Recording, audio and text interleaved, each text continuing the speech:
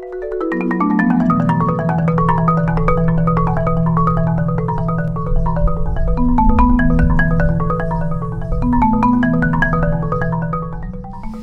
everybody, just wanted to share some work I've been doing on my personal marimba that I originally built back in 2015.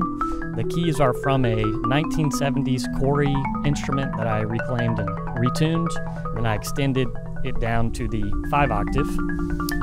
The frame is from all Michigan hardwoods.